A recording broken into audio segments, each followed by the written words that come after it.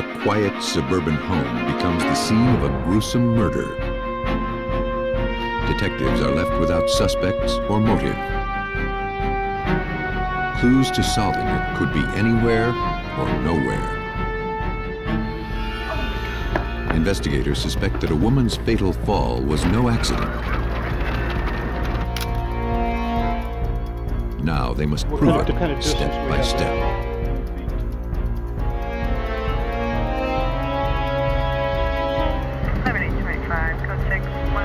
When a murder exposes a family secret and a cast of shady characters, detectives don't know whom to believe.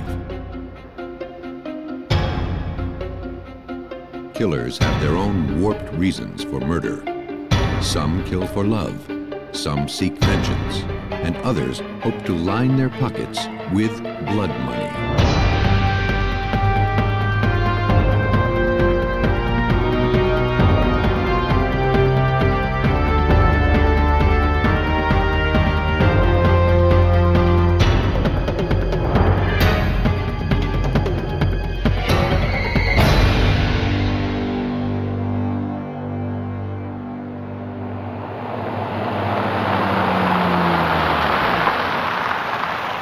In this case, the names of the victim and her family have been changed. On December 16, 1994, Len Gruber of Oklahoma City came home to spend his lunch hour with his wife, Carla. Christmas was less than 2 weeks away, and there was plenty to do.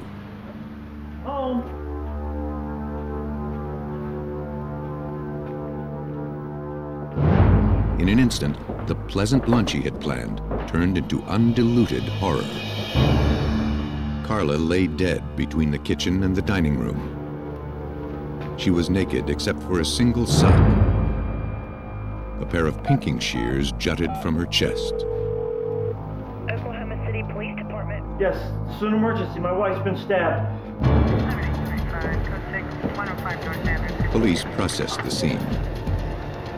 From the looks of it, the victim had fought mightily against her attacker. There was no evidence of sexual assault. Though signs of a struggle were found throughout the house, the epicenter seemed to be the kitchen. Drawers were appended, and the killer had apparently tried several weapons before choosing the pinking shears. The countertop bore a fresh knife strike.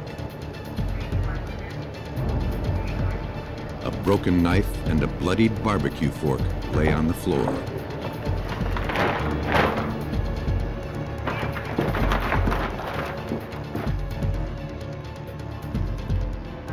Detective Bob Bemo of the Oklahoma City Police Department didn't know what to make of such unbridled violence. But he knew where to start. Both my partner and I realized that we had a heck of a situation, because this was what we could refer to as a whodunit homicide. Although we did immediately suspect the husband. Len Gruber gave police a statement. Carla and Len were active in their church and married 30 years. Len told police that he had last seen his wife alive that morning.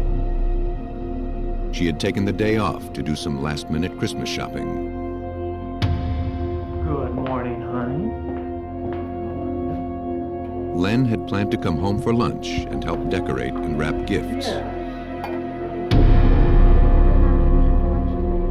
Yeah. He left for the office as he normally did, and returned home a few hours later to find his wife dead. He didn't know who could have done this. He answered all questions and was very deliberate in his answers and very cool and collected, which you consider highly unusual with a spouse after he's found his wife horribly murdered. I would have expected more emotion coming from him, or him to break down or to be crying. This is basically why he became a suspect. But investigations are driven by facts, not feelings. Gruber's co-workers told police he had been at the office all morning. His wife's estimated time of death indicated that he couldn't have killed her before he left for work, and he passed a polygraph. Glenn Gruber was off the suspects list, and that meant there were no suspects. Because there were no signs of forced entry, police surmised that the killer might have been someone the victim had known. Ask you a few questions. Police brought Gruber in for questioning, Normal morning. hoping that he would provide them with some detail, some clue they may have overlooked that would reveal a possible suspect. Christmas, like I said, I saw her. Though he knew it was unlikely, Gruber provided the names of people in his prayer group. Normal morning, I said goodbye at breakfast. He couldn't think of anyone else his wife might have been in contact For lunch, with. I was going to come home. The victim kept an immaculate home, so fingerprints were few and far between.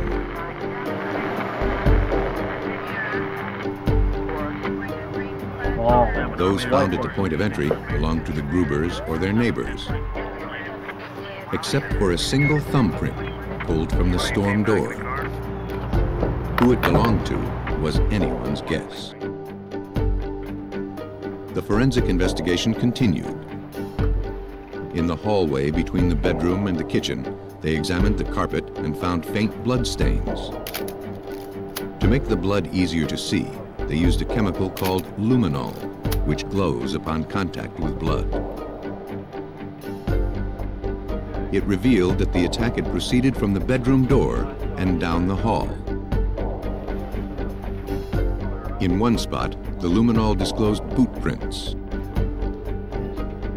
Detectives weren't sure if they were useful or not. We're ready for you.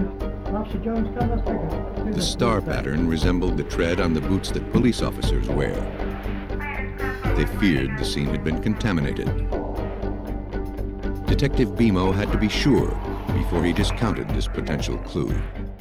I had quite a few of our officers at the scene stick their boots up so that we could photograph the bottoms of their boots in order to match it with this print. None of them matched. The print provided one more piece of evidence against an unknown assailant. Investigators had collected utensils and blood samples from all over the house, hoping to find even more. According to forensic chemist Elaine Taylor, they had no way of telling what might be important. A lot of times there's a lot of extraneous evidence that may be collected that as time goes by, you ultimately find out it had absolutely nothing to do with the crime scene, but it was collected anyway. The house yielded a large amount of evidence. It would take days to sort it all out. Most compelling was a single drop of blood that didn't seem to belong to the victim. It was collected from a corner of the kitchen, far from where Carla Gruber had fought for her life. My first impression was there was no way that the victim could ever have made it to that area where the blood on the chair was. I felt very confident of all the blood stains that were collected at the crime scene that was, in my opinion, going to be one of the most important. Investigators needed to see if this blood matched the victim's blood. They used a process called electrophoresis to separate specific enzymes out of each sample. Certain enzymes vary from person to person. Electrophoresis utilizes an electric current to separate the enzymes for analysis. The sample is placed in a gel and a current is applied, causing the enzymes to move through the gel. Each enzyme moves a certain distinct distance, creating a pattern of bands. If two blood samples create the same pattern, it's probable they came from the same source. In this case, the bands from the victim's blood and the blood from the chair did not match. The blood was not the victim's. Blood samples from the Gruber's friends, relatives, and neighbors were also gathered for testing. no match there either. Investigators were confident that whoever shed this trout had killed the victim. But they still had no idea who that person was. I think that's an interesting thing. This one piece will make 52 layers. Watch on mobile devices or the big screen. All for free.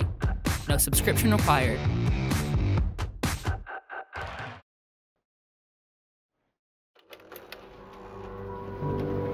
As investigators collected clues to the murder of Carla Gruber, the victim's husband, Len, collected his thoughts. I think they made the case. According to Detective Bob Bemo, his recollection helped jog the investigation. He had remembered a subject by the name of Eric Patton who had worked for him and had done some painting to his residence during the summer months of June and July. Len had met Patton at the telemarketing firm where he worked. The Grubers knew he had a prison record, but they weren't interested in that. They believed he deserved another chance. They hadn't seen him since he'd finished painting 6 months earlier. Somebody else that was there yesterday, but it wasn't me. Patton was called in for questioning.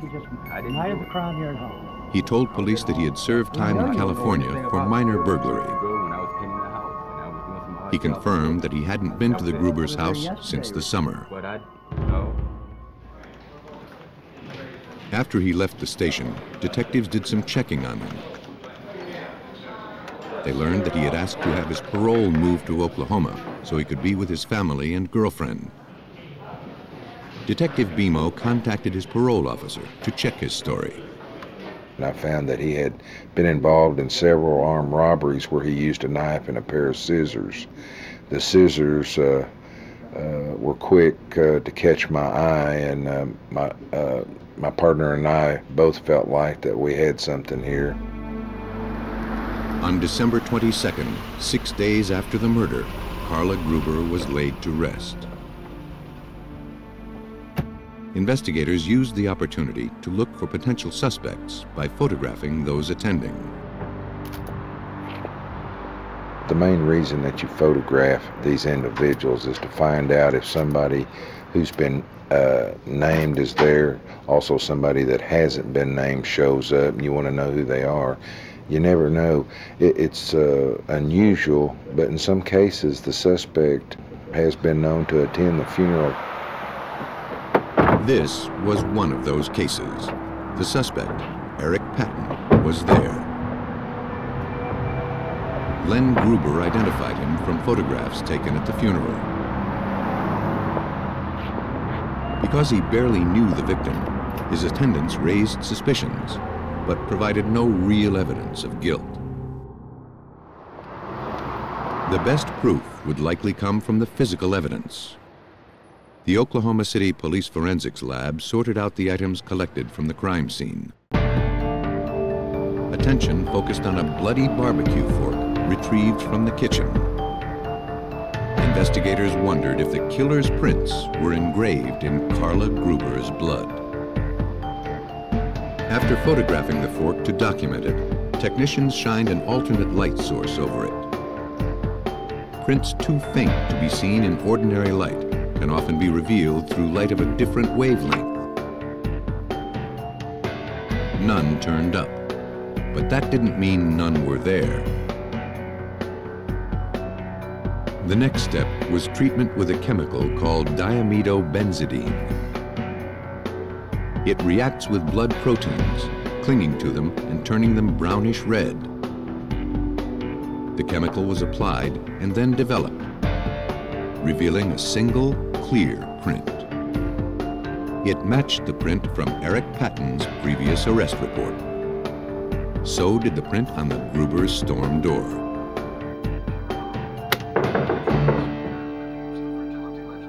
Who was that?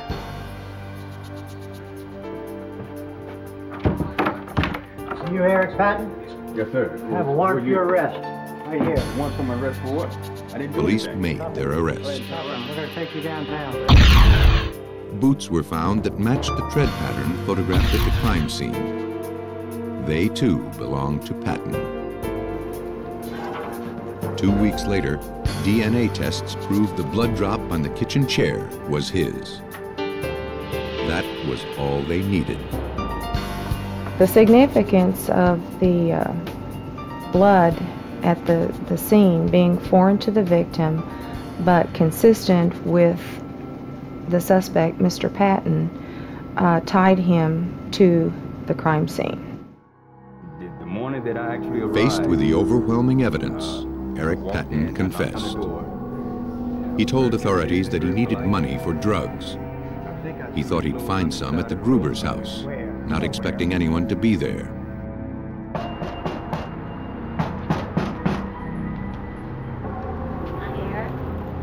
When he saw that Carla Gruber was home, he modified his plan. She invited him in. Serious problem. I need to borrow some money. When he asked for money, she went to find some, though she told him she didn't keep any in the house.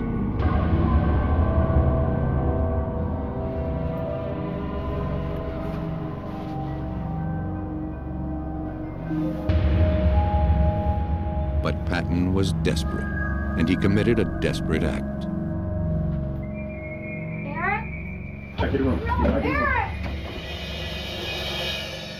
Because of the heinous nature of his crime, Eric Patton received the death penalty.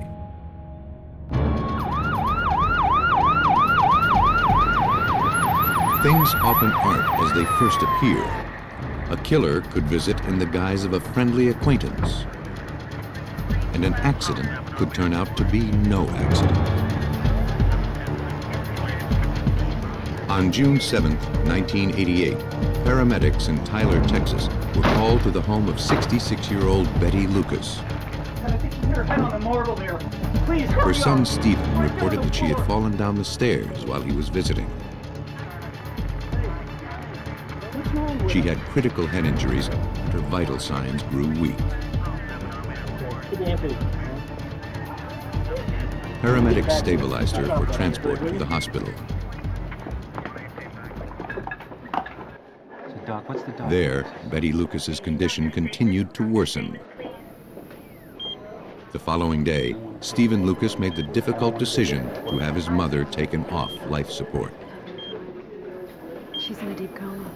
Within a few hours, Betty Lucas was dead. I'm asking you, is she going to come out of this? I don't know, Mr. Lucas. 2 days later, the Tyler Police Department received an anonymous call advising them to investigate her death. What looked like an accident, the caller said, might really be a murder. The caller suggested looking more closely at Stephen Lucas. The tip was forwarded to Detective Danny Alexander. Not certain what to make of the information, he began looking into the facts of Betty Lucas's death. He knew that the victim had been well known and well liked. Betty Lucas was a very wealthy, influential person in this community. Her husband had been the mayor of the city of Tyler at one time. He owned a business here in Tyler, a real estate business that was very successful prior to his death. The allegation that Betty's son intentionally murdered her seemed preposterous. But police were obliged to follow the lead. The investigation started at the hospital. The treating physician told police that Betty Lucas had died from irreparable brain damage. Her wounds were confined to her head. They seemed inconsistent with the type of fall her son described. Investigators now had to wonder if there was some truth to the anonymous tip. But investigators had lost valuable time. According to Texas law, authorities must be notified about any unnatural death that occurs within 24 hours of admission to a hospital. Betty Lucas's death fell into this category, but her doctor had been unaware of the rule and had released her for burial.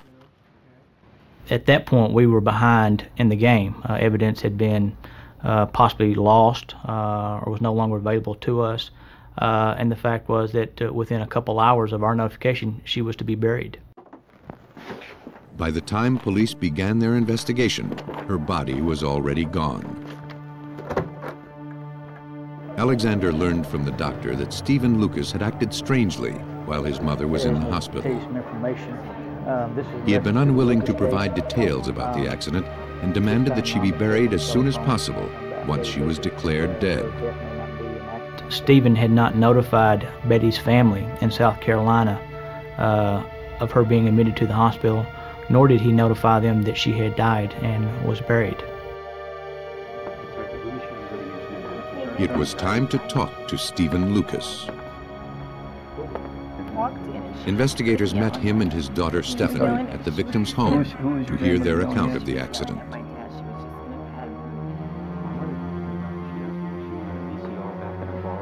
Stephen told them that he and Stephanie had stopped over around dinner time to return Betty's VCR.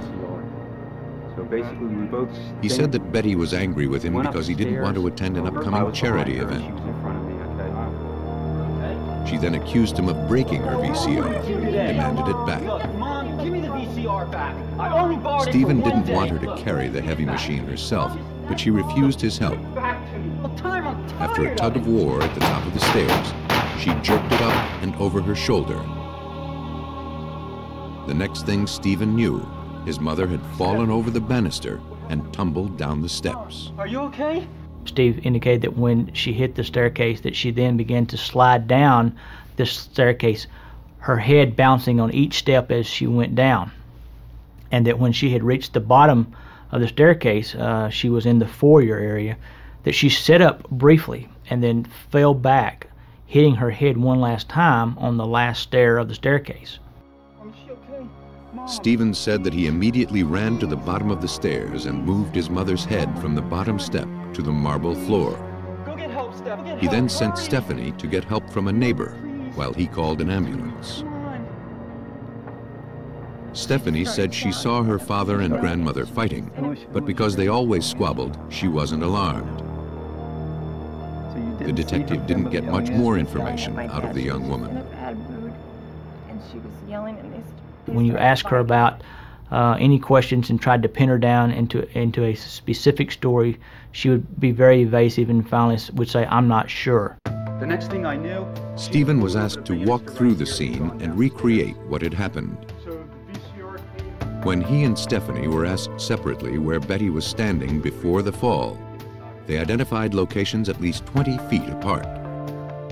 Police found no evidence of a struggle at either point. There was another puzzling detail. A neighbor told police that Stephen Lucas and his daughter Stephanie didn't accompany Betty to the hospital immediately after the accident. Instead, they had stayed behind to clean the blood off the floor. Not only was it odd behavior for worried family members, it eliminated a vital source of evidence. After questioning the witnesses and examining the scene, police still had no clear idea how the victim fell.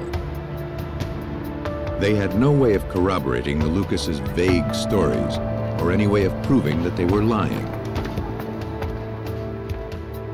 A lot of unanswered questions were buried along with Betty Lucas.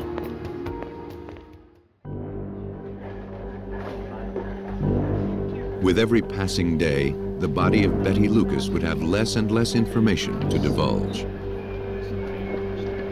If police were going to get to the bottom of this case, they'd need to get to the bottom of her grave. Investigators hoped that an examination of the victim's remains would clear up some of the discrepancies between Lucas's account and the suspicions that swirled around him. A week after her death, a court ordered Betty Lucas exhumed for autopsy. The autopsy began with a visual inspection. In serious falls, one normally sees large contusions, scraped skin, and most notably, broken bones, especially in a 66-year-old woman. But X-rays turned up no broken bones or dislocated joints. Pathologist Virgil Gonzalez could find no indication of a fall. And if she hit the stair, there will be a grazing type of abrasion on the skin because of the carpet, a burned skin, but there's no scraping or a grazing type of injuries in any part of Mrs. Lucas' body. The injuries were all confined to the head and the scalp. Gonzalez discovered a major discrepancy in Stephen Lucas's account. Shaving revealed 7 clean-cut lacerations on the top of her head. If, as Stephen said, she'd received her wounds by sliding down the stairs, only the back of her head would have been injured. From these 7 lacerations, Gonzalez could draw only one conclusion. Betty Lucas is not an accidental death. It's a homicide. No matching weapon was found, but investigators were certain that Betty Lucas's wounds could not have come from a fall. After the autopsy, police spoke with Stephanie a second time.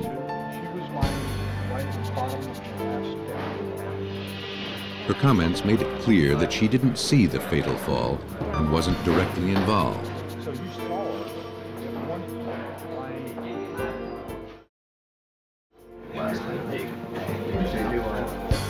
Based on the autopsy findings and the family's inconsistent stories, the police classified Betty Lucas's death a homicide, and Stephen Lucas was their main suspect. Investigators returned to the home of Betty Lucas to build their case. Good shots in this area. They didn't have a lot to go on.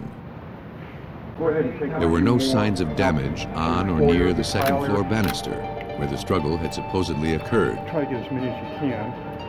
Investigators could find no clues to trace the victim's trajectory down the stairs. No evidence was found at the top of the stairs, but the staircase was hardly pristine. Midway up the stairs, investigators found gouges, dents, and scrapes to the wall and molding.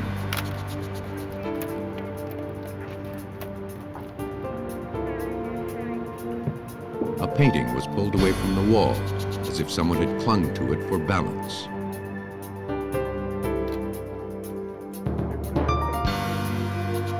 Sharp cuts marked the banister. Here, if you would, go ahead. The victim's maid confirmed that the damage was fresh. You would take a couple more. Blood was found on the balusters at the base of the stairs.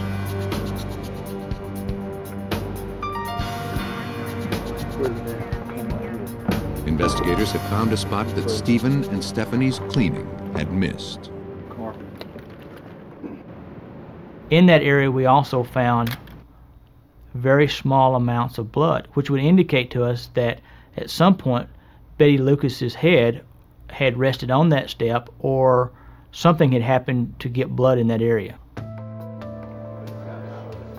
As the investigation progressed, police searched for motive.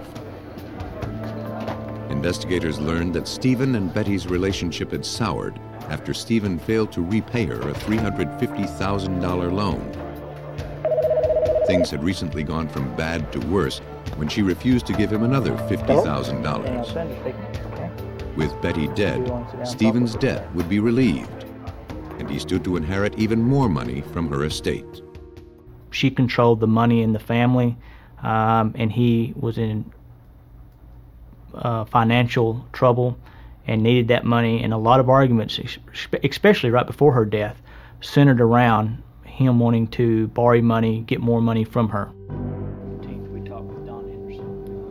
On November 10th, 1988, armed with a motive and forensics that seemed to disprove Stephen Lucas's account, police arrested him. Lucas stood trial in May, but after 6 weeks in court and 22 hours of deliberation, it ended in a hung jury. When polled, the jurors said they weren't convinced by the forensics. The investigators had to start over.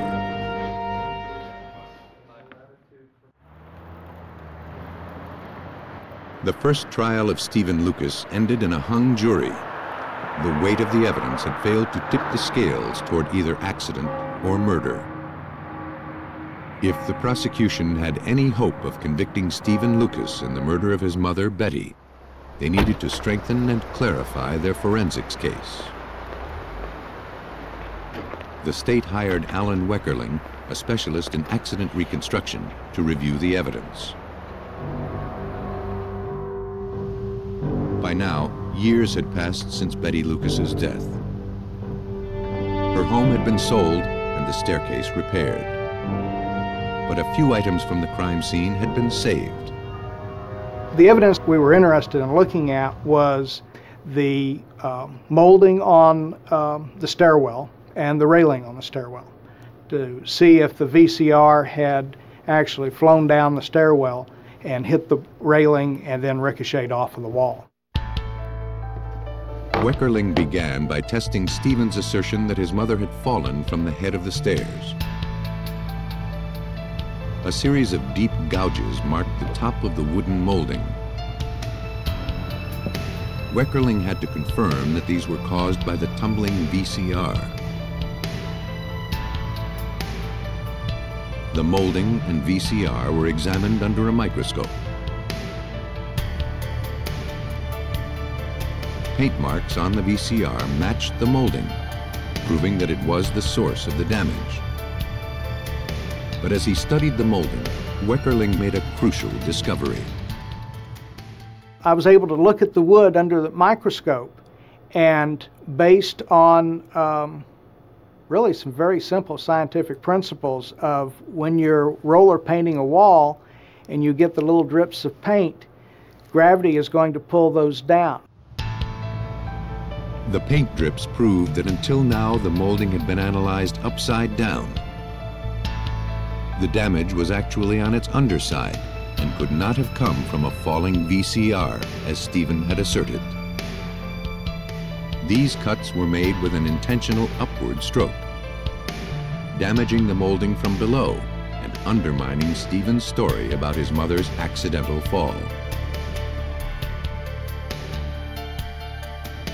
The next step was to refute the defense assertion that Betty Lucas could have tumbled over the banister and down the stairs. The defense in the first trial used a series of complex calculations to create a computer animation similar to this one, demonstrating Stephen's account of his mother's fall. The prosecution hired physicist Mike Andrews to take a closer look at the animation and defense calculations. He found that the trajectory they presented was physically impossible. What you should see is that she would just start going over the rail and just go down and land below. What we found was that the initial step, she would go through the banister instead of over the top of it. Then she would come back through, and then she would do a little loop, and then she would go back through it again and then fall down below. Andrews had the house measured again and used these measurements to disprove the defense scenario. Betty Lucas could not have fallen from the top of the staircase, as her son Stephen had said. Police surmised that Betty Lucas had an argument with her son midway up the stairs. They struggled, creating the damage to the molding and the staircase.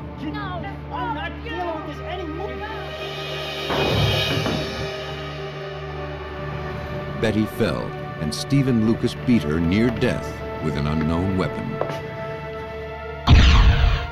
Lucas stood trial again. This time, the forensic evidence proved that Betty Lucas could not have fallen accidentally. Impeccable detective work had kept a wily killer from getting away with a nearly perfect murder. There was no eyewitnesses, only the suspect and the victim. Had it not been for the evidence uncovered by the use of forensic science, Steve would have walked away. Stephen Lucas's plan was complete when he authorized the hospital to take his mother off life support. Stephen was found guilty of first-degree murder and was sentenced to 35 years. Stephen Lucas tried to get away with murder by making his mother's death look like an accident. Others aren't so thorough in hiding their crime. In this case, the names of the victim and her family have been changed. In the early morning hours of February 19, 1988, a motorist in Lincoln, Nebraska, came across what looked like a one-car accident. Inside, the victim, a woman, was dead, apparently from a head injury.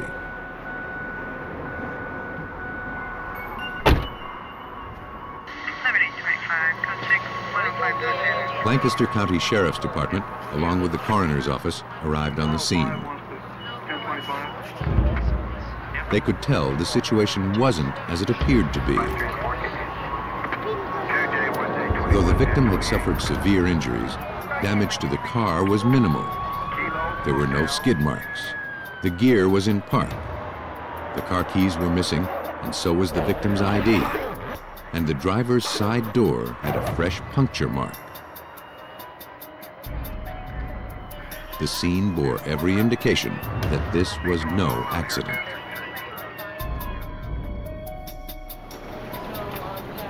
Sergeant Larry Russell led the investigation. The injuries were not that type of an injury that would be in comparison to a traffic fatality that you would normally see, the trauma. In looking at the individual closer, it was actually found to be bullet holes, that some sort of projectile that had gone into the head area. The search of the area surrounding the crime scene found no gun or other apparent clues. In fact, all that was found was a pack of cigarettes, torn open from the bottom, and 2 pairs of house slippers, a men's pair and a women's pair. They were collected, though they didn't seem relevant.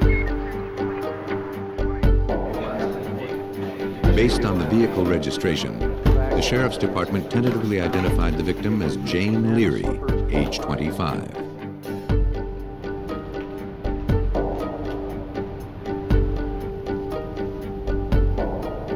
Her ID was confirmed at autopsy, where her fingerprints were taken and checked against police records.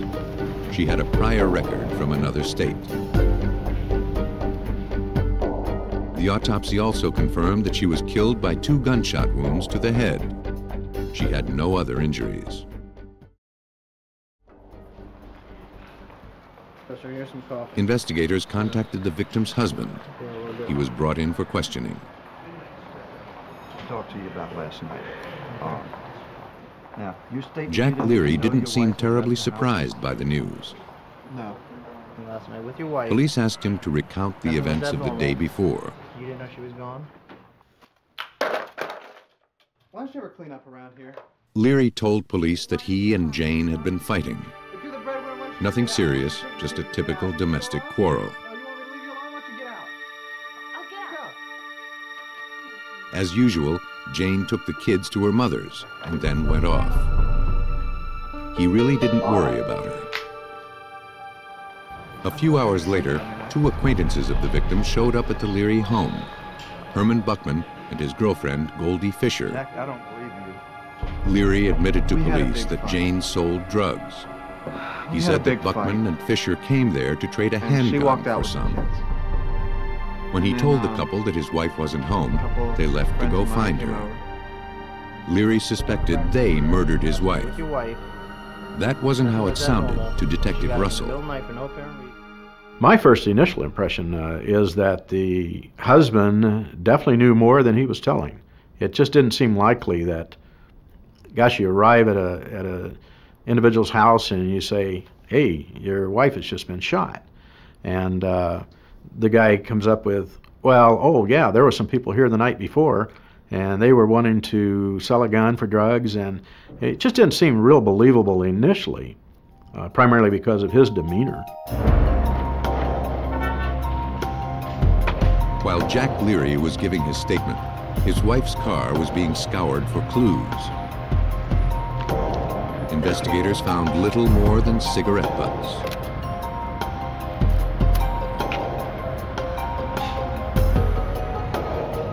They managed to lift some latent prints, but the ones that could be read matched only the victim.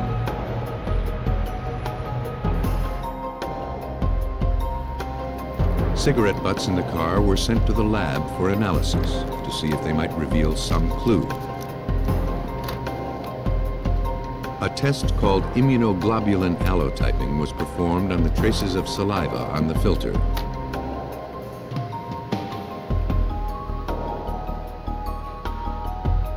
The test analyzes the presence of specific proteins found in body fluids. These proteins are genetic markers that vary to a certain degree from individual to individual. According to serologist Rena Roy, formerly of the Nebraska State Patrol Laboratory, the results weeded out most of the population, but indicated that whoever smoked the cigarettes was most likely African American. 95% of the African American population was excluded as being the donor of the saliva on the cigarette butt, as well as 99.3% of the Caucasian population. The results suggested that the victim, a Caucasian, wasn't the one who smoked the cigarettes found at the scene. The murderer possibly had. Police were now looking for an African-American suspect. Jack Leary was off the suspects list.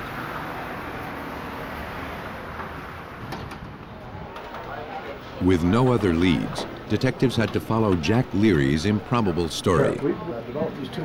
They ran a check on Herman Buckman and Goldie Fisher. Both had prior records for narcotics, burglary, and assault.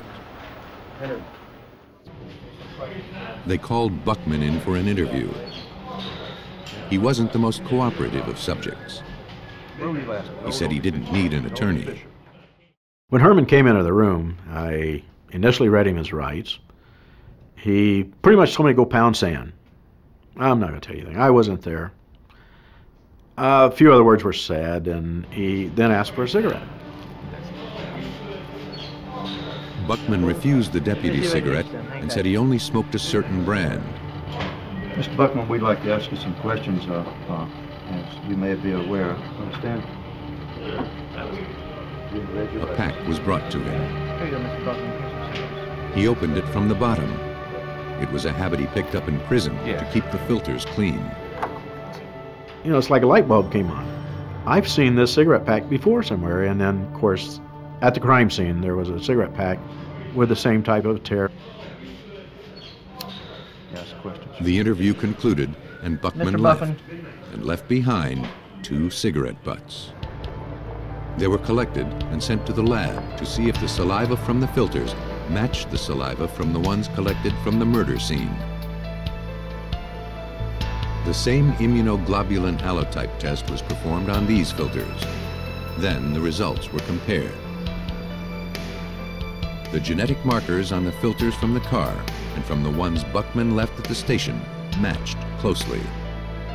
Looking at the results, we could conclude that Mr. Buckman could have been the donor of the saliva on this cigarette butt. The characteristics of the saliva were common to 5% of the African American population. The margin of error was too wide. Also, the cigarette only proved that the smoker had recently been in the victim's car. It didn't prove he was the killer. The cigarette butts could have been in the car for weeks. Investigators reviewed everything they had on Buckman, trying to find holes in his story. Right here. He had told detectives that he spent the whole night with his girlfriend, Goldie Fisher. In her interview, Goldie Fisher told police that on the night of the murder, she was out with friends and went to see her mother. When's the last time you saw her? She confirmed that Herman Buckman was with her the whole time. To check her alibi, investigators paid a visit to Goldie Fisher's mother. A few questions we'd like to ask you. She didn't know about the crime or that her daughter might be under suspicion. We just have some questions about your daughter. She told police that Goldie hadn't been to see her in at least 4 days. But Jane Leary's murder occurred only 1 day earlier. Well, thank you for having us in your home. I'm Goldie's alibi was starting to tarnish.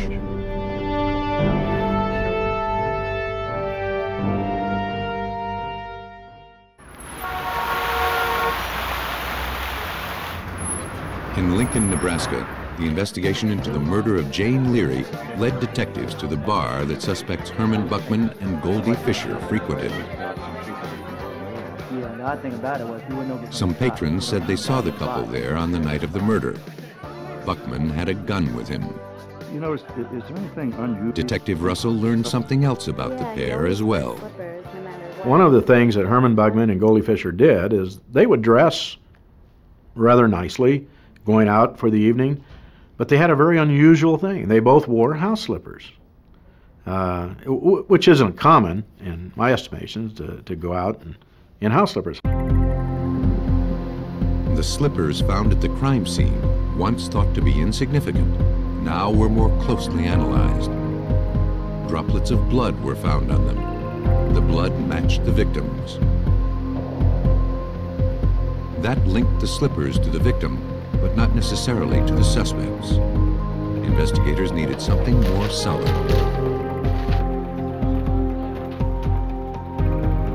As news of the crime spread, a potential witness surfaced. She realized she'd been near the murder scene shortly after the crime occurred. She'd picked up a hitchhiker.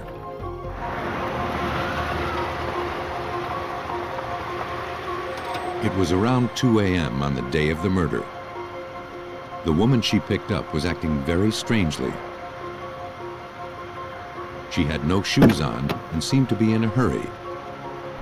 The driver dropped her off at a nearby neighborhood, Goldie Fisher's neighborhood.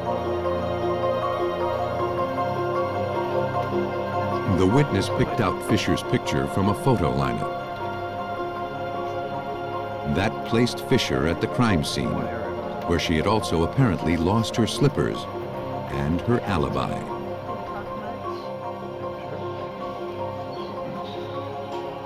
Investigators now had enough to arrest Fisher and Buckman for suspicion of murder. With both of their suspects in custody, it was a matter of securing the case against them. Investigators set out to find evidence that placed Fisher and Buckman at the scene.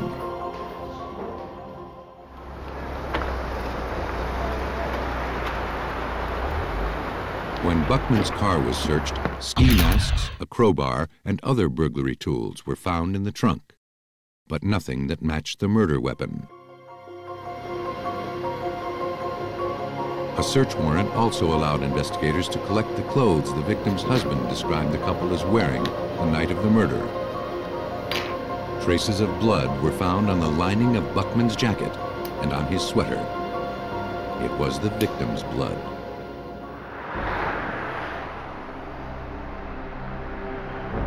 With all the pieces in place, investigators were able to surmise the events leading up to the death of Jane Leary.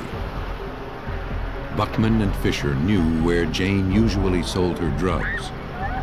They caught up with her, hoping to trade their gun for some dope. When she refused, they killed her for her drugs and whatever cash she had.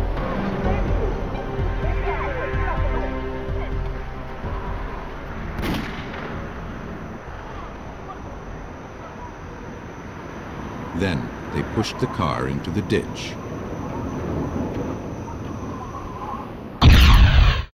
In addition to receiving 20 to 60 years for firearm possession, Herman Buckman was sentenced to life.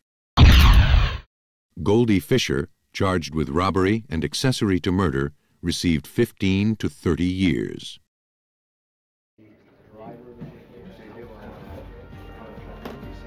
Homicide is the ultimate selfish act. Solving it is just the opposite. Only through the close interaction of scientists and investigators can murderers be caught and justice served.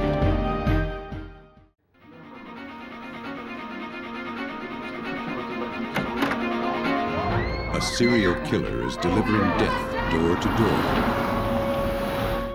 Detectives move in to stop him before he kills again. because I couldn't believe what I was seeing. Bodies begin turning up in Northern California. Investigators search for a common denominator and find a pattern of uncommon cruelty.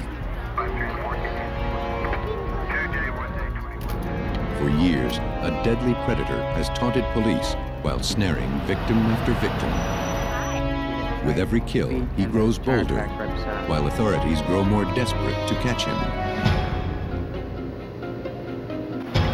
Serial killers don't stop on their own.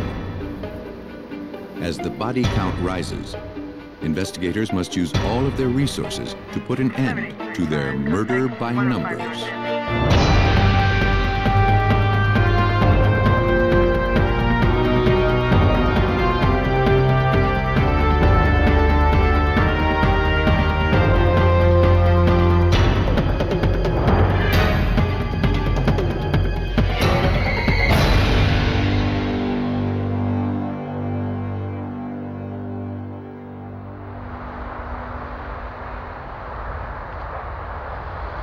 Some of the names in this episode have been changed.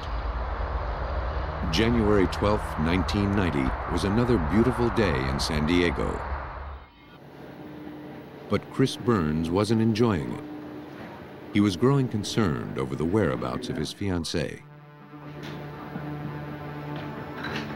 When his roommates came home, Burns asked if they'd seen Tiffany Schultz, who also shared the apartment. No, I haven't seen her all day. Why? Because her car's downstairs. Her car was in the parking lot, but in the several hours that Burns had been home, she hadn't appeared. The other roommates hadn't seen her either. Then they opened the door to a nightmare. What's going on? Oh my God! Schultz lay dead, partially disrobed and covered in blood. You guys, call the cops. Get somebody here, all right? Burns stayed with her while his roommates called police. As detectives interviewed Burns and his roommates, San Diego homicide investigators inspected the crime scene. One of the first things they noticed was that the body was posed, with outstretched arms and legs. Bruises indicated that the victim had struggled fiercely for her life. She had been stabbed multiple times in the chest. There was no sign of sexual assault.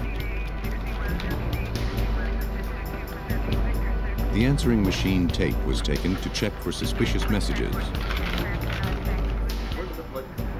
As the technicians continued working, Chris Burns told detectives his story. And I put my hands up under her head like this to hold They her noticed head his so hands and pants were marked with blood.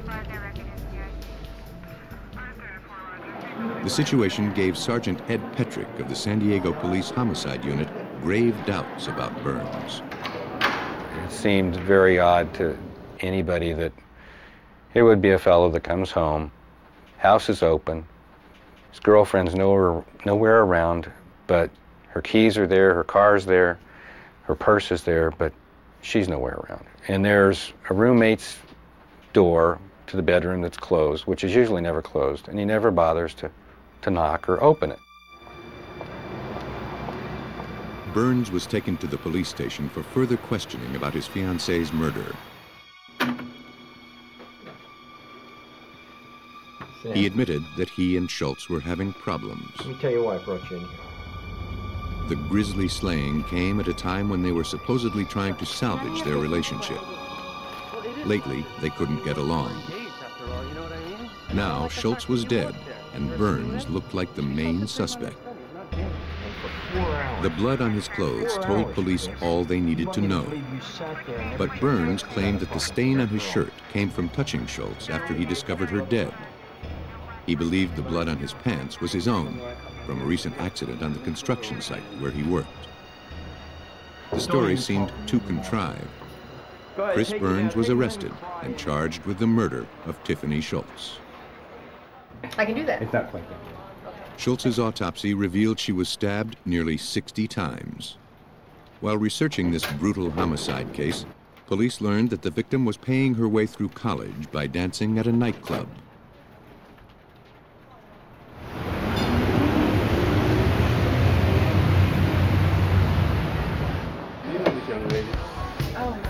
The manager confirmed that Schultz's relationship with Burns was tumultuous. She told police that he didn't want her working there. They often came to blows over it. Their last incident had been recent. Transcripts from the answering machine tape contained an apology from Burns for the hard time he gave his fiancée about her job. But police wondered if he'd lost his temper and his control one last time. Only careful forensic analysis of the evidence could determine if Schultz was the victim of Burns's rage. Burns's shirt and pants were sent to the lab to determine whose blood was on them. To better see the bloodstains, the jeans were turned inside out.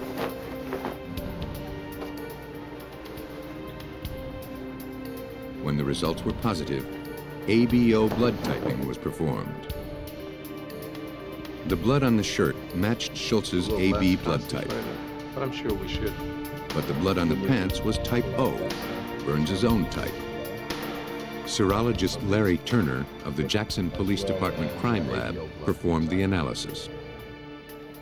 Based on what I found, I was able to determine that the story that Chris Burns had been telling, it was possible that it was true. The blood on his clothing matched him and not that of Tiffany Schultz, and on his t-shirt where he said he had bent down to touch her and possibly gotten some of her blood on the t-shirt, that was correct as well. Burns's story, as odd as it seemed, might be true.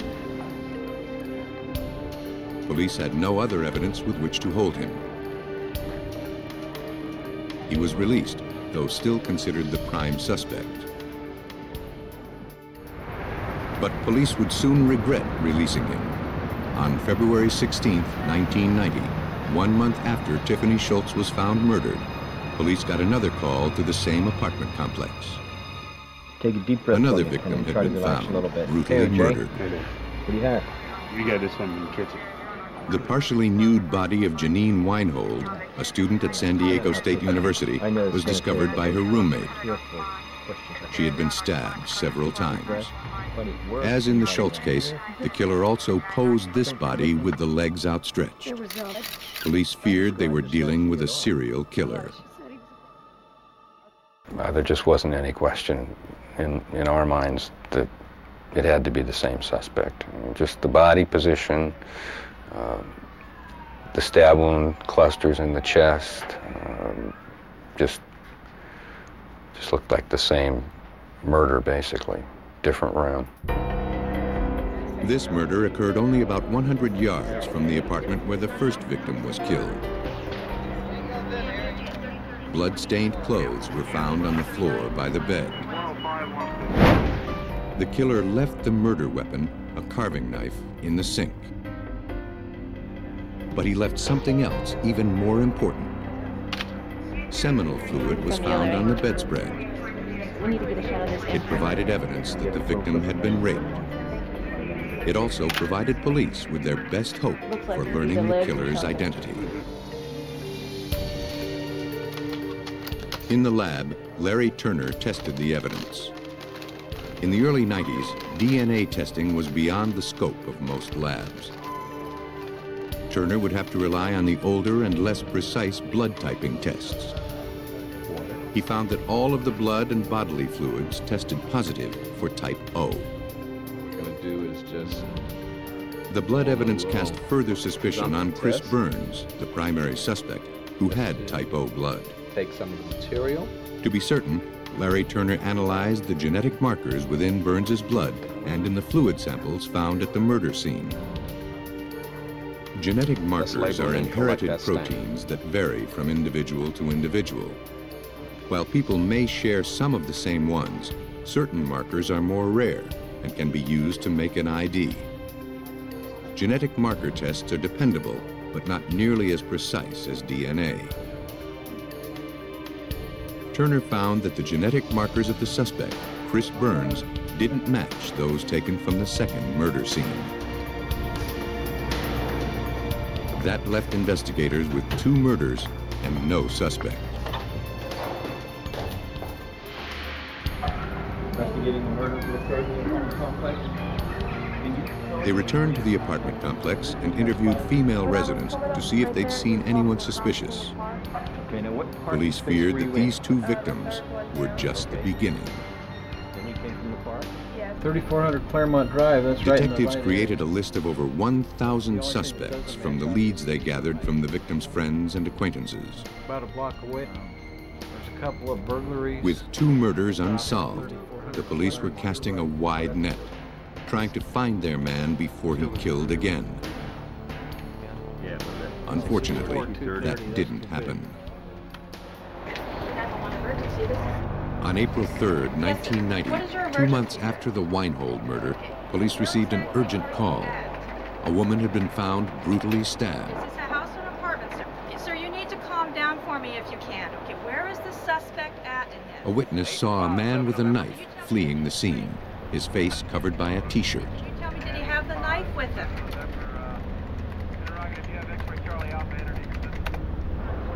Police rushed to respond. They met Tammy Ho, who returned from the apartment swimming pool and found her friend, Holly Tarr, mortally wounded with a single stab through the heart.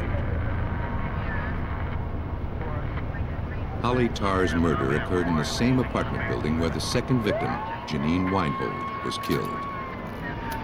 Outside, police discovered the knife and the t-shirt held by the killer as he fled the scene. They also found a shoe print left in the mud, which they thought belonged to the suspect. Unfortunately, eyewitnesses couldn't identify him. The girlfriend, Tammy, she basically couldn't give any description at all. Just, it was a male, you know, saw a flash go by. She couldn't help in that area. We had a second witness who at least pinned down the race of the suspect as being a black male. The knife and t-shirt were clean of fingerprints or hair samples. After 3 murders, all investigators knew for sure was that the victims were all white females between the ages of 18 and 21, left semi-nude, posed with their legs outstretched and stabbed in the heart. All they knew about the killer was that he might be an African American. Because the slayings took place in the area of San Diego known as Claremont, the murderer was dubbed the Claremont Killer. A deadly predator, a serial killer, was on the loose. Police looked at their list of more than 1,000 suspects and, from those, re-interviewed all of their African American suspects again. Hundreds of blood and saliva samples were voluntarily obtained. While the samples were being tested, the killing continued. On May 22, 1990, another woman was murdered in her apartment in Mid-City, San Diego. The pattern of stab wounds was similar to the previous 3 murders. The Claremont Killer was on the move. 4 months later, 43-year-old Pamela Clark and her 18-year-old daughter Amber were found murdered in their San Diego home. Both partially nude bodies bore stab wounds around the heart and were posed like the previous victims. There was no question after the double murder of the Clarks that things really got heated up. We had politicians show up at the mobile command post. I had detectives hadn't had a day off in 40 days, which was no problem. You know, we had to catch this guy. But we were back to square one. Police had a terrifying killer on the loose with few clues and no idea of where he might strike next. Time was against them. Each day he ran free, more women were in danger.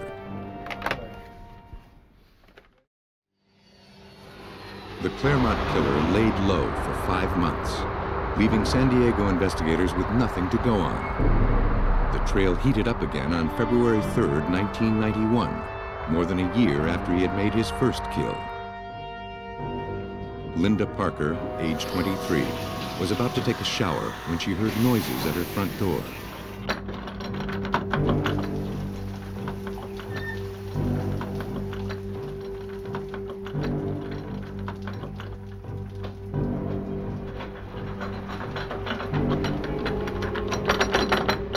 She looked through the peephole and saw a man trying to slip the lock.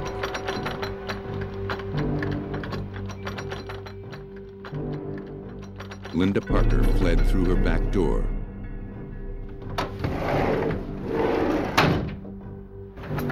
She went to a neighbor's apartment, and together they confronted the would-be intruder, Hey, buddy, what are you doing?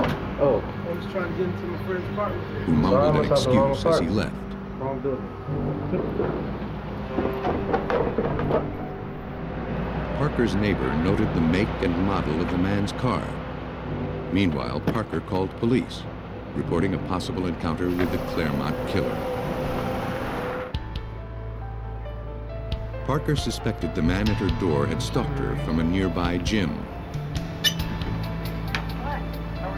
A previous victim, Pamela Clark, had worked out at the same gym right before her murder. Perhaps this was the killer's current spot for scouting victims.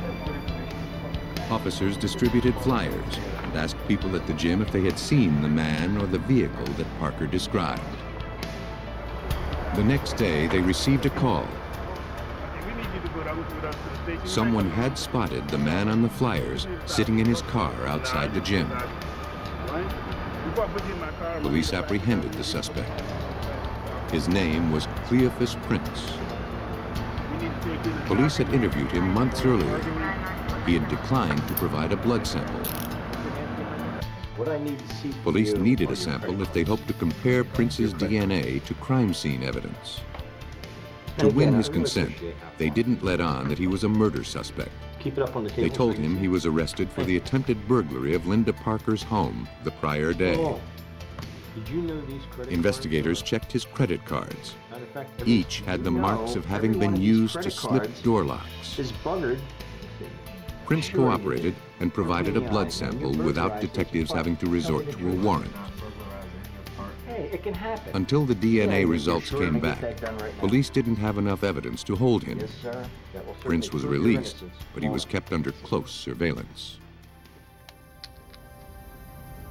The blood sample was rushed to testing. If successful, the DNA would provide more solid evidence than genetic markers would. The problem was that in the early 90s, the technology was new, and it could take a year before the results came back. With nothing to hold the suspect, he would be free to kill again. With time running against them, investigators relied on a less comprehensive but faster test that would compare similarities between the sample and the crime scene DNA. If similarities existed, investigators could assume they were on the right track.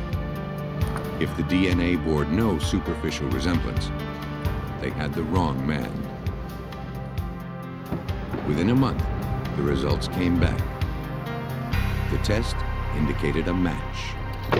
We just were, almost in tears. It was just unbelievable emotion involved in working with something and dealing with the families and all those crime scenes, and it was over. Prince was located and arrested. Police were now able to gather more evidence and buy more time to run complete DNA tests. In Prince's possession were 2 rings that belonged to one of the victims. Police also found shoes with soles that matched the print left at a murder scene. Hey, what's going on, bud? Though police would never know what triggered his homicidal rage, they had a good idea of how his crimes evolved. Having perfected his craft as a burglar, he expanded his repertoire to include assault, rape, and murder. He tracked his victims from the gym and the pool, knowing that soon after they entered their apartments, they would be vulnerable while taking a shower. Prince would then break into their apartments and assault and stab them. Based on evidence gathered at the scenes, Prince was convicted of 6 murders. He awaits execution at San Quentin. Cleophas Prince actively sought his victims. Other serial killers wait for their prey to come to them. On May 3rd, 1983, in San Francisco, 2 55-gallon barrels were found in Golden Gate Park. Police had been called to the scene by 2 hikers who reported a foul odor coming from the barrels. Police suspected they might contain human remains. They were wrapped in plastic, their lids sealed with cement, but one was leaking.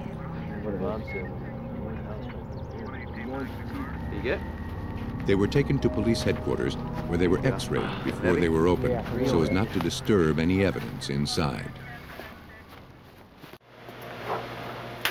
The x-rays were sent to Dr. Boyd Stevens, chief medical examiner for the city and county of San Francisco. One of the barrels had 2 bodies in it, and that was evident by 2 complete skeletons, including skulls and spinal columns, etc. One of the barrels had 1 body in it. We couldn't tell the sex at that time, but we could see that there were dental fillings, metal material consistent with bullet fragments or jackets, as well as identifying personal items like rings or earrings and so forth. Now that they knew human remains were inside the barrels, investigators had to determine how they got there. Technicians took their time looking for any clues the killer might have left. Kenneth Moses, an inspector at the San Francisco Crime Lab, began by examining the exterior of the barrels. He hoped he could find some sort of print on the packaging or the tape. But getting clean fingerprints off tape can be tricky. More oil. Powder won't work because it sticks to everything. And most fingerprint chemicals dissolve the adhesive, destroying the print. Moses tried an experiment. By combining a dark blue dye, an antibiotic, and water, he concocted a dye called crystal violet. He hoped that when the tape was dipped into the solution, the antibiotic would stick to the protein left on a fingerprint, staining it purple. After 14 hours of labor, slowly processing each strip of tape as it came off, we finally got down around 15 or 20 layers of tape to the last layer. Now, no prints were on any of those hundreds of yards of tape. Finally, we peel off the last piece of tape, put it into the crystal violet, and poof, up comes this beautiful fingerprint.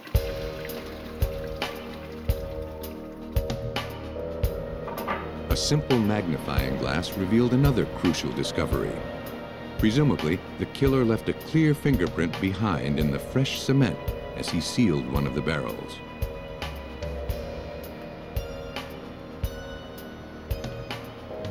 A synthetic polymer was mixed and carefully spread over the print.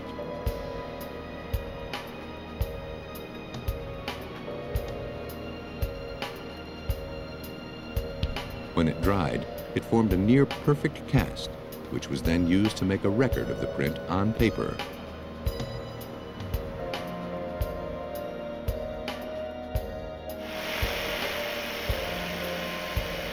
After 4 days of gathering all they could from the barrel's exteriors, investigators were ready to open them. One yielded the bodies of 2 nude females who'd been tied together.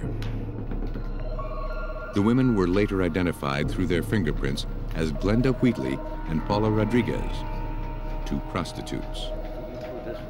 Rodriguez worked for Thomas Michaels, identified as the clothed male victim in the other barrel. Each had been shot in the head. The victims had been ID'd, but the identity of their killer remained a mystery. Police spoke with friends of the victims, but none could shed any light on who could have done this. Investigators also ran the prints, but came up with no matches. 3 months after the barrels were found, a man driving on a rural road in California's San Mateo County just outside of San Francisco, made a similarly gruesome discovery.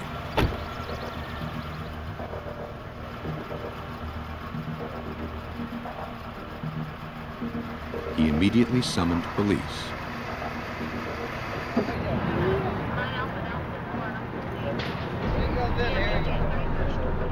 He led them to a bound female body with what looked like a bullet wound to the head.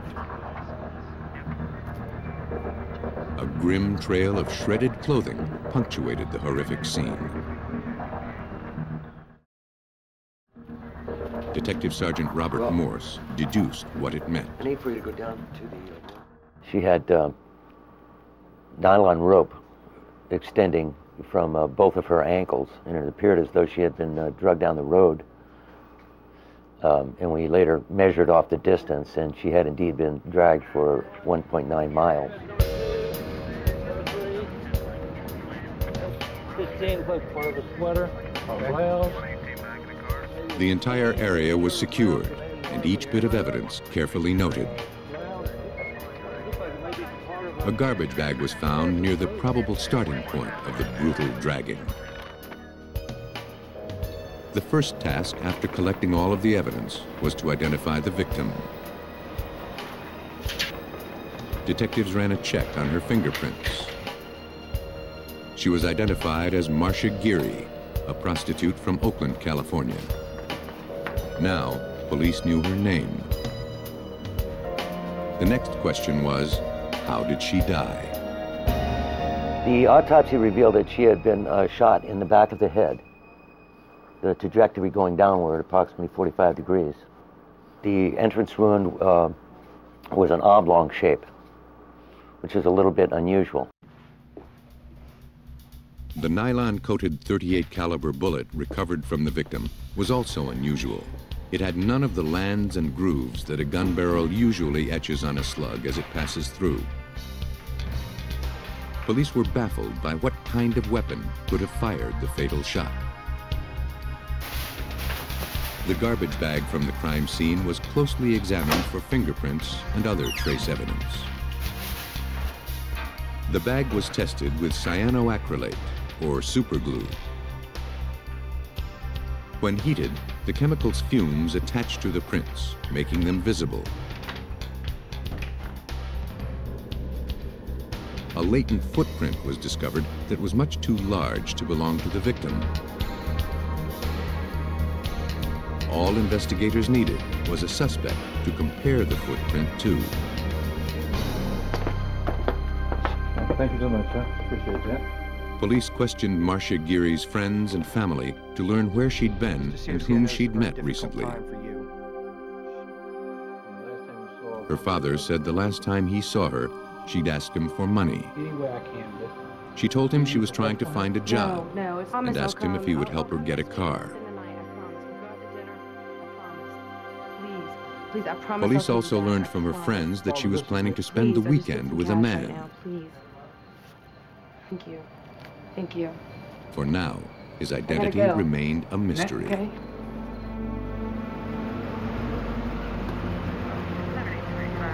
The day after Marcia Geary was found, the body of Catherine Barrett was discovered in a San Francisco cul-de-sac. She'd been tortured and stabbed to death. Her body was wrapped in plastic. Metal shavings were retrieved from the wrapping. As police investigated this latest murder, they got a tip from a man named Raleigh Hill, the owner of Marcia Geary's apartment. Hill told police that Geary was planning to see a man named Jack for the weekend. Hill didn't know Jack's last name, but he knew he lived in a warehouse. What'd she tell you about Jack? Just that she was going to see him. Hill said that on 2 occasions, he dropped Geary off there for dates. Hill gave police the address. It was 20 miles from where Geary's body was found. Where Jack lives at. Yeah, I could do that. Get there and where it is. All right, take your team members. The warehouse served as the offices of Anthony Electric, an electrical contracting business owned by a former police officer named Anthony John Sully. We've explained that to you already. So better known as Jack. Okay, do you have any other questions about it? No. Okay. Investigators also learned that friends of Catherine Barrett, the most recent victim, told them the day before her body was found that she was going to Anthony Electric.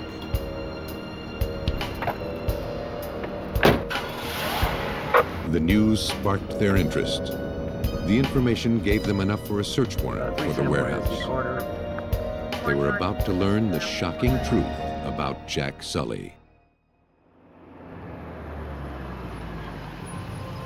A homicide investigation led to an electrical contractor's warehouse, where 2 murdered prostitutes were last reported to have been going. Fort George William Sam 451.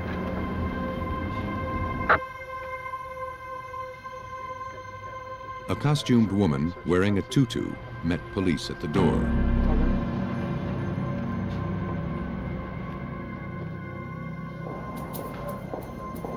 She led them to a small apartment in the rear of the warehouse. Among the litter of drug paraphernalia, police confronted a disoriented, partially clad Jack Sully. As they explored the room, the bizarre scene became grotesque. Well, walking into this apartment, one gets the sense that it's almost like a torture chamber. He had a hook up on the ceiling. He had various ropes around. He had VCR tapes of pornography and sadism. And one would just get the feeling that it was a horrible place. In a preliminary search of the apartment and surrounding warehouse, police found several important pieces of evidence, including a pistol with the barrel removed. It contained nylon-covered bullets, just like the one that killed Marcia Geary. A gun without a barrel might explain the odd oblong shape of the victim's wound, since a bullet shot from it would tend to be unstable and tumble instead of going straight. Jack Sully was arrested and charged with the murder of Marcia Geary. Sheriff, go ahead and bring him this way. The warehouse was now a crime scene and subject to a full-blown forensics investigation. We photographed virtually every inch of it. We covered every inch of it. And we're happy that we did, because we gained a lot of evidence out of it. Finding anything in here at all? Got a couple same. Among their finds were metal shavings and nylon rope, like those found at the crime scenes. Investigators also found blood, lots of it. The warehouse seemed to be a grim chamber of horrors, an inner sanctum for unspeakable acts of torture and cruelty. With Jack Sully behind bars, police began to ask his acquaintances what they knew about him. They learned he'd bragged about killing 3 people, putting them in barrels, and dumping them in Golden Gate Park.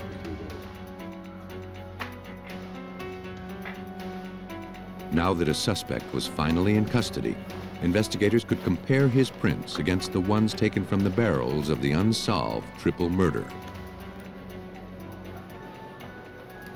As soon as he received samples of Sully's prints, Kenneth Moses knew the results. I took a look at the prints, and believe me, I knew those prints by heart. The minute I saw Sully's prints, I knew this was the guy.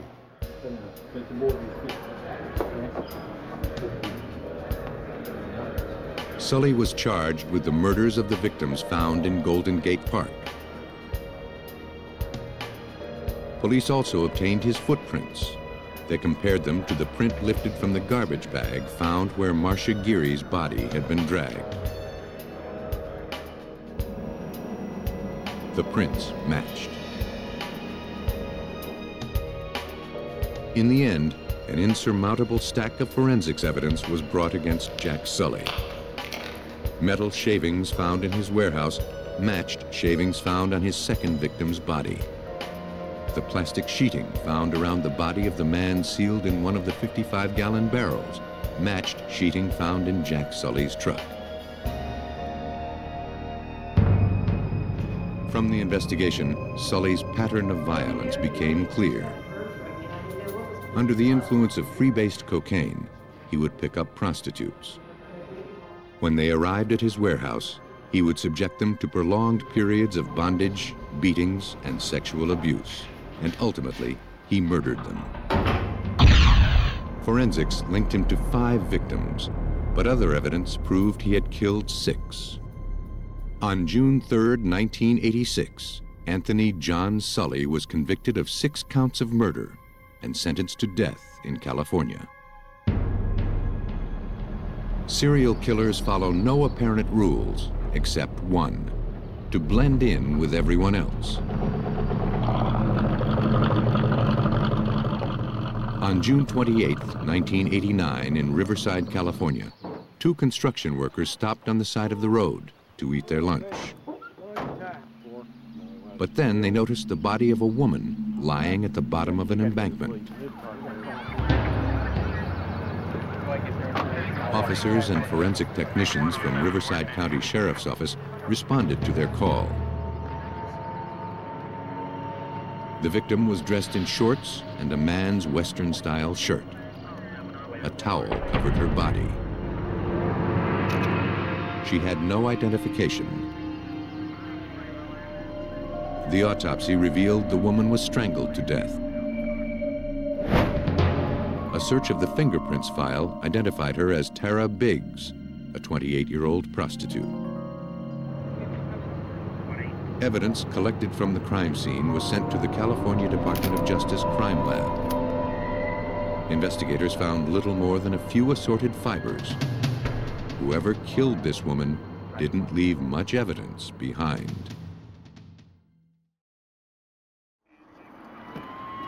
On December 13, 1989, in Riverside, California, another female victim, Pamela Martin, was discovered on a rural road. She appeared to have been killed elsewhere, redressed, and abandoned there. Like the woman found 6 months earlier, she too was a prostitute. There were other similarities.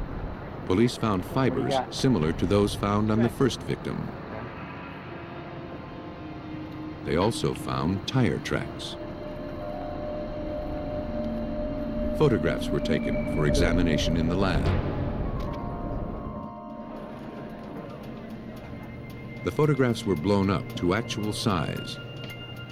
The tread pattern and wear marks would be unique to the killer's vehicle.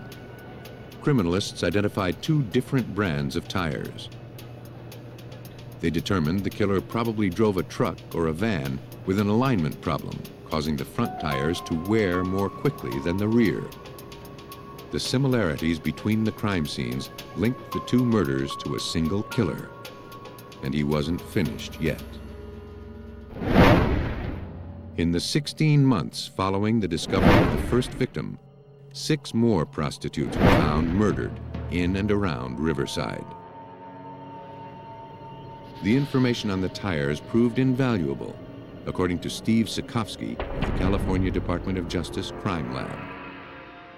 As subsequent victims were found, we were armed with the information of what kind of tire track we would be looking for, and that would be one of the first things we could see whether or not, in fact, this is another one of the series that was developing.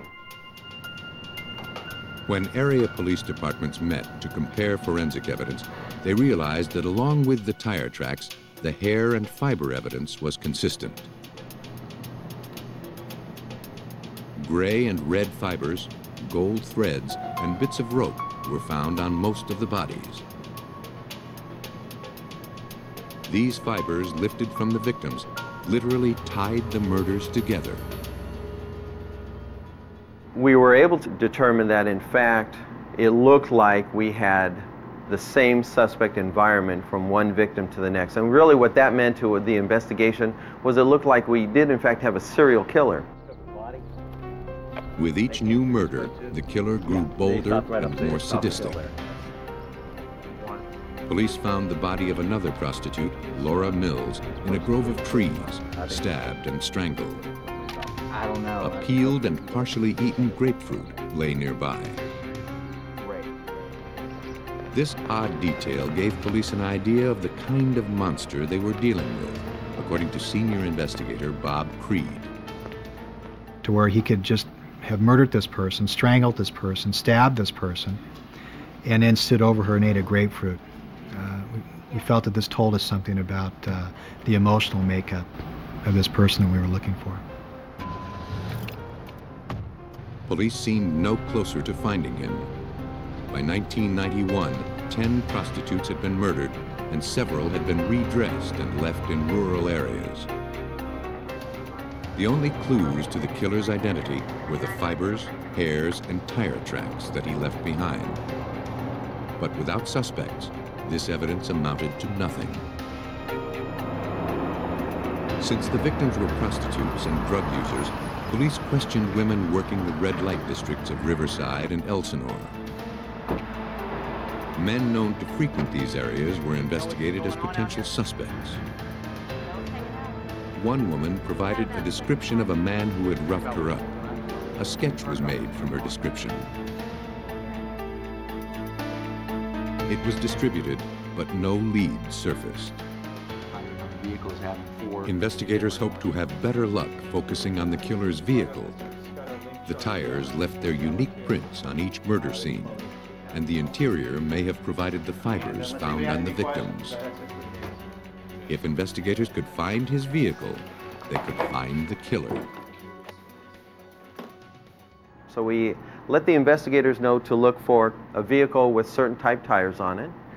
Let them know that they might be looking for a vehicle that had gray interior carpet. They might find some rope fibers. They might also find some other things in the van that had gold fibers in it, because we found a prevalence of gold type fibers. Maybe some blanket, sleeping bag along that line, because of the type fibers that we found on many of the victims. At an earlier murder scene, police found the tread prints of a popular tennis shoe near the victim. As the spree of murders continued, forensic technicians began to see the same prints. As the tennis shoe's print continued turning up, the tread showed increasing wear. Likewise, the tire tracks found at the scenes were changing, as individual tires wore unevenly and had to be replaced. In January 1991, detectives from several area agencies met to create a task force. In July, with no end in sight, a behavioral scientist was brought in to study the crimes and create a profile of the killer. Since serial killers rarely kill outside of their race, the profile described a white male between the ages of 35 and 40. The police profile and other news of the serial killings filled the newspapers. It appeared that the suspect himself was following the report, as the next victim was Tracy O'Donnell, who'd been stabbed, strangled, posed, and mutilated. Though she shared these similarities with most of the other victims, one thing made her unique. She was African American. That he read in the paper that the serial killer stays within their own race, and yet he went out and found this black prostitute and killed her. It seemed like he did that just to show us that we were wrong, and that perhaps maybe he selects his victims, that he's in control here. The murderer was maintaining his anonymity, and he was becoming more defiant. By the end of 1991, his victims were being found at the terrifying rate of 1 per month. 19 dead female prostitutes had been discovered, and there would undoubtedly be more. Investigators in Riverside, California, on the trail of a brutal serial killer, finally got a break on January 9th, 1992. An officer patrolling the red light district of Elsinore saw a man speaking to a prostitute from his van.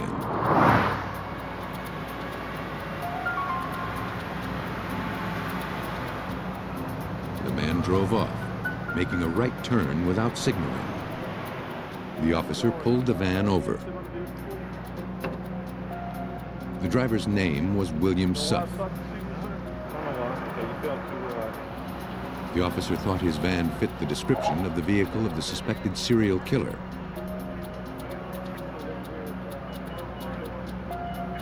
He noticed the tires were mismatched, and each showed a different wear pattern.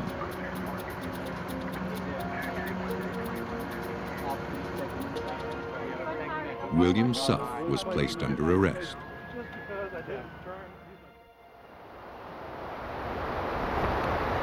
His van was impounded at the police station and given a thorough inspection.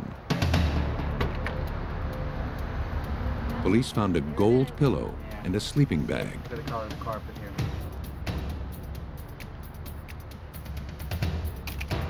Look. A blood-stained knife was wedged ominously between the driver's seat and the console. Investigators also found a length of rope, consistent with rope fibers found on the victims.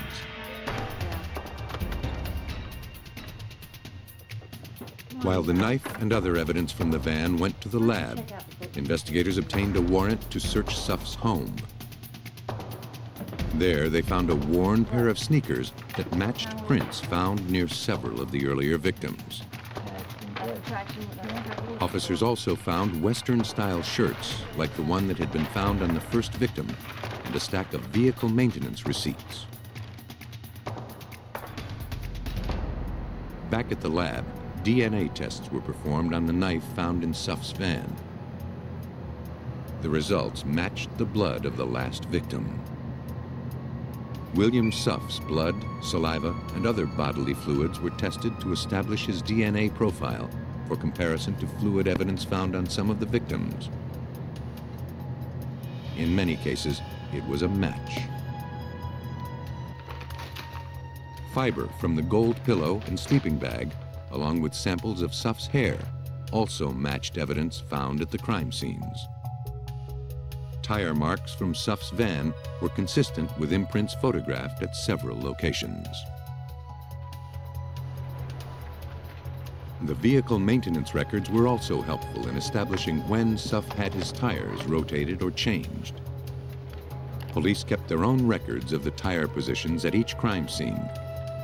When they compared Suff's records with their own notes, they found an exact match.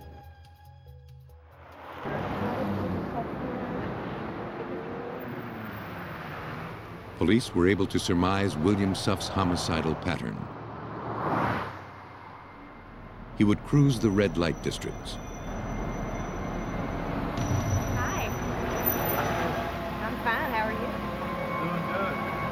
Good. You looking for a date? When he chose a prostitute, he would invite her into his van and drive to a secluded place.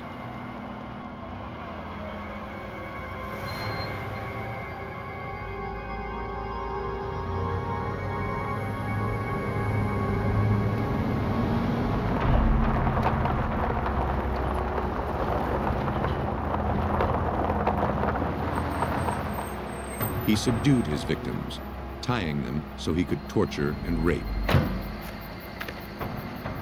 Then he killed them, either by stabbing or strangulation.